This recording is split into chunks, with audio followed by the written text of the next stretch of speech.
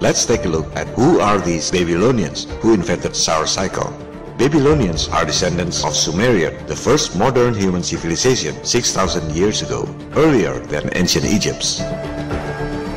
It's located in Mesopotamia, or modern-day Syria and Iraq, the birthplace of Abraham, the father of three religions, Hebrew, Christian, and Islam. It's the cradle of civilization. Their inventions and achievements are still used today. Astronomy, irrigation, architecture, mathematics, politics, code of law, urban planning, almost everything except internet and cable TV. They are very smart people. Their alphabets, cuneiform, consist of 400 characters, not 26 characters ABCD like us. Their numeral system is sexagesimal or base 60, not base 10 like us. Sexagesimal is very good for counting big numbers and small numbers, still used today for measuring time, angles, and geographic coordinates. They are the one who invented 360 degrees in a circle. Do you know why there are 660 degrees in a circle? It's the average days of the Sun and the Moon circling the Earth in a year. The Sun is circling the Earth in 365.2425 days, and the Moon is circling the Earth in 354.3829 days. Add those numbers, you will get 719.61 days. So the average of lunar and solar days in a year is 359.8 days, rounding to 360 days. That's where the Babylonians got the idea of 360 degrees in a circle and got sexagesimal numeric system base 60. It's really natural science.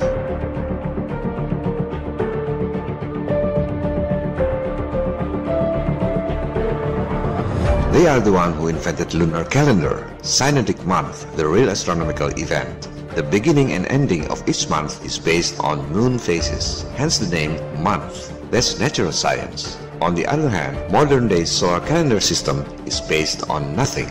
If you want to make solar calendar based on natural phenomena, the new year should be either summer June 22nd, autumn September 23rd, winter December 22nd, or spring March 21st. But solar calendar starts with January the 1st, which means nothing, and ends with December 31st, which also means nothing. It's not really solar calendar, and every date of the month has nothing to do with the moon. You're using a wrong calendar system. Yet Babylonians were aware of solar cycle too, so they invented the so-called lunisolar calendar. Its lunar calendar consists of 12 months, the closest lunar cycle with solar cycle in a year. They are the one who invented 7 days in a week. They observed the stars are moving in the same directions and the same speed, except there are 7 sky objects that move differently. They call it the 7 wandering stars. Later, by the ancient Greeks, is called planets. That's the origin of the word planet. Planet is not a ball that living creature can live on it like you always see in CGI cartoons published by NASA. Planet is a wandering star, a star which has its own path and speed circling the Earth. Those 7 wandering stars, or 7 planets of the Earth, are the Sun, the Moon, Mars, Mercury, Jupiter, Venus, and Saturn. Then Babylonians devoted 7 days every week to honor those 7 wandering stars. The first day to honor the Sun, hence the name Sunday. Second day to honor the Moon, Monday. Third day is for Mars, or in Nordic is called Tyr, Tuesday. Fourth day for Mercury, Mercredi in French. In German and Dutch is called Odin or Woden, Wednesday. Fifth day for Jupiter, Jueves in Spanish, is Nordic god Thor, Thursday. Sixth day to honor Venus, Viernes in Spanish, is Nordic god of Frigg, Friday. The seventh day to honor Saturn, Saturday. That's the influence of Babylonian culture. We still use it until now.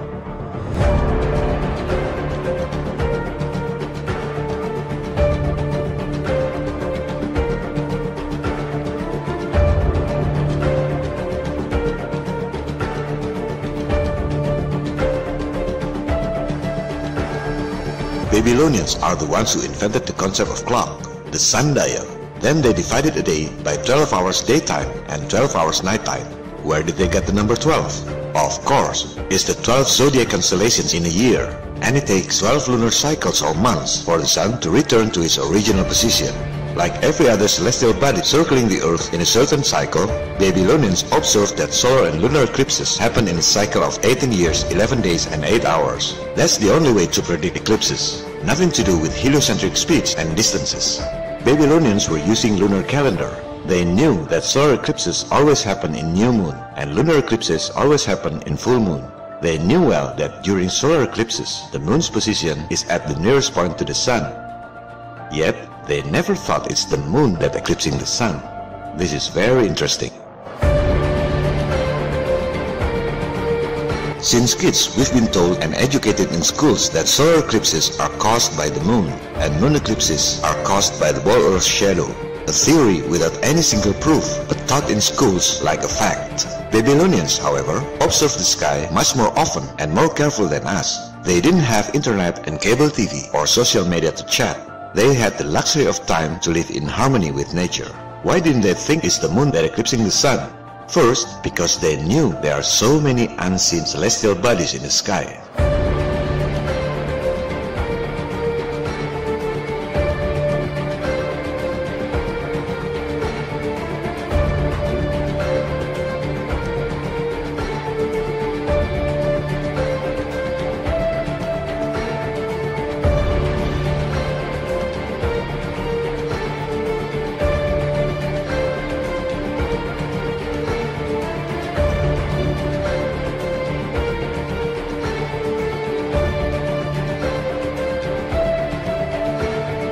Second, because they knew the moon is behind the sun. If the moon is in front of the sun, you would see the moon is getting close to the sun before eclipses, right? But you never see it. Let's use our logics here. Why can't you see the stars during daytime? Because the sun is too bright, right? And because the stars are behind the sun. There's no star between the sun and the earth, even according to heliocentrism. All stars are behind the sun is very bright at daytime, therefore you can't see the stars during daytime. But the moon is 400 times closer than the sun, according to heliocentrism. The moon is between the earth and the sun when it's new moon, and it's behind the earth when it's full moon. Sometimes you can see the moon very clear in the morning. So why can't you see the moon when it's new moon? Because the sun is too bright? Hell no! You can see every single object in front of the sun during daytime. You can see the clouds, airplanes, birds, etc. Sometimes you can see the moon in the sunlight. So why can't you see the moon when it's new moon? Because the moon is in unseen position? No, it's not correct either. Even in heliocentrism, the moon is near the sun during the new moon. So why you never see the moon when it's new moon? Because the moon is behind the sun at the time of the new moon.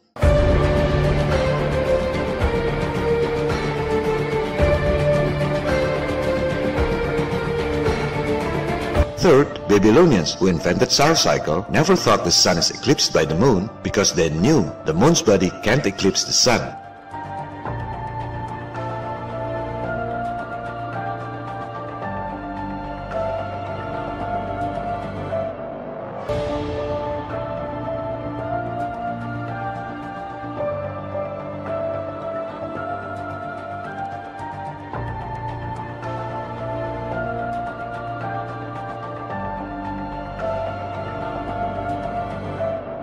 Ancient people were aware of many unidentified celestial bodies that sometimes can be seen with naked eyes.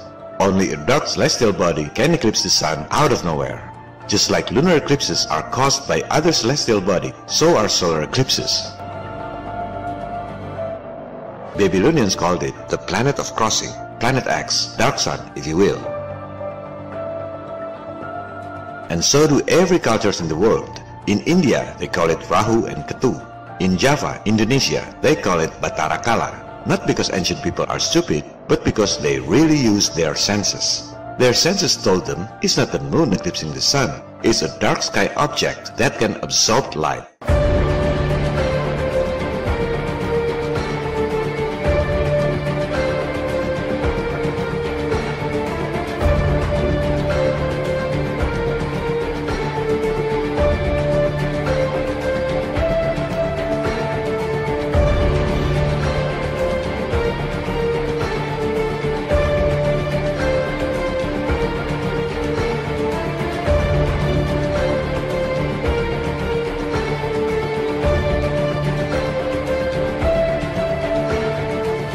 And it's not the Earth's shadow that eclipsed the moon either. It's a similar dark sky object. And you know what? They didn't just make theories. They calculated the cycle of these dark objects, so accurate we still use today, solar cycle.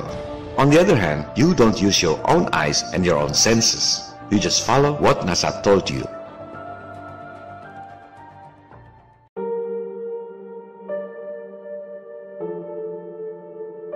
If we're discussing about theories, it's okay to be wrong. It's okay to have differences. It won't cost you money if flat Earth is wrong. On personal level, it doesn't matter whether you believe the Earth is square or triangle.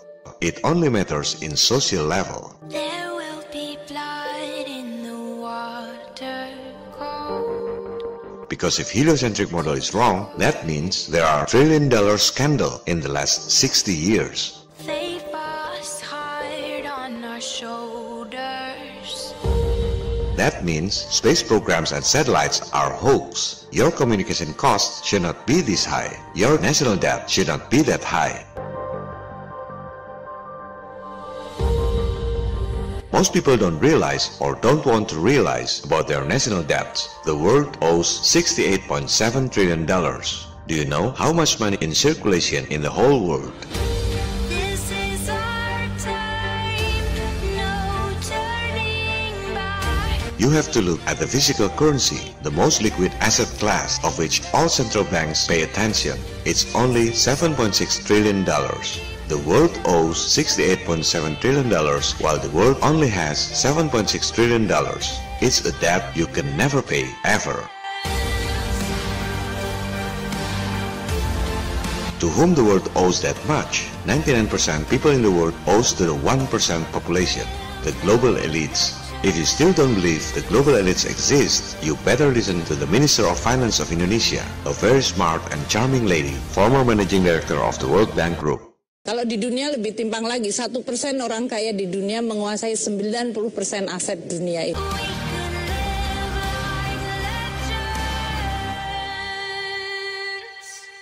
How come a very small group of people can make the others owe to them without even knowing it? Because they have rigged the systems to benefit themselves at the expense of most people on Earth. The greatest trick the devil ever pulled was convincing the world he didn't exist.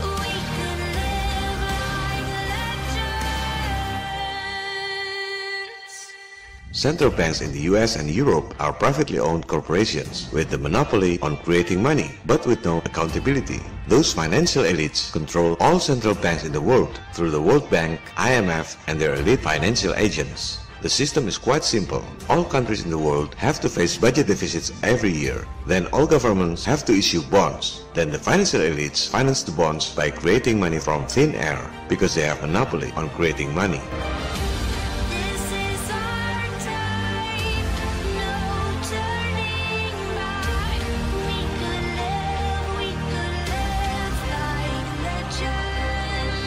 Then all governments collect taxes from the people to pay the interest. Next year, all governments face deficit again, and the never-ending cycle continues. The global elites have to create deficits in all national budgets. The biggest four deficit makers are wars, terrorism, financial crisis bailouts, and space program hoax, including satellite hoax.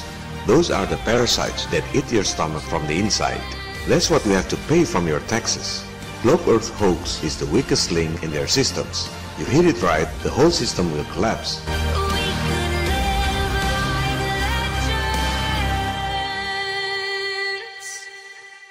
Meanwhile, Flat Earth Awakening gets the momentum all over the world. Indonesia is still the #1 Flat Earth topic in the world, according to Google Trends. People gather by themselves and made the Flat Earth 1-1 community. It's from the grassroots, bottom up. I didn't create them. But legends never die. Imagine there's no heaven. On September 23rd, when the sun has its culmination at the equator in Pontianak, Indonesia, Flat Earth 1-1 community in all 34 provinces made a national movement to measure the sun distance in different locations. People from neighboring countries, Singapore, Malaysia, and Australia also participated in this event. Imagine all the people living for today. The result of this research has been presented in scientific journal format. It isn't hard to do. On October 28th, FE1-1 community made the second national movement. People in 34 provinces turned on mini Tesla coil wireless lamp. Imagine all the people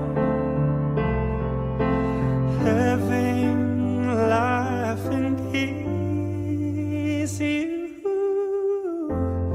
You may say I'm a dreamer, but I'm not the only one. I hope someday you will join us, and the world will be as one. To all Flat Earth 101 community who participated in this awesome national movement, thank you very much for your contribution. God bless you all. May God be with all of us. It's not only about energy saving, but it's a symbol of hope. Nothing to kill or die for, and no relief. There are many technologies that can save your money but suppressed by the global elites. Imagine all the people. You're not supposed to live in a world with expensive electricity, expensive gasoline, expensive telecommunication using satellite scam. You may say I'm a dreamer. You're not supposed to live in violent wars and terrorism designed by the elites to make your national budgets face deficits. You're not supposed to be industrial slaves, stressful life to pay your bills, and pay taxes to repay debts to super wealthy financial elites that have the monopoly on printing money from thin air without any gold backup. You deserve to live in a better world, live in harmony with nature, smiling faces everywhere, with inner happiness in your heart. That's what Flat Earth Awakening is all about. I'm a dreamer. See you in the next episode. Feel free to give your thoughts on the polls. Should I make next episode in English with Indonesian subtitle like this, or in Indonesian with English subtitle, or just in Indonesian without English translation? Thanks for watching this channel. This is John Connor. If you're listening to this, you are the resistance. Salam People Power. And the world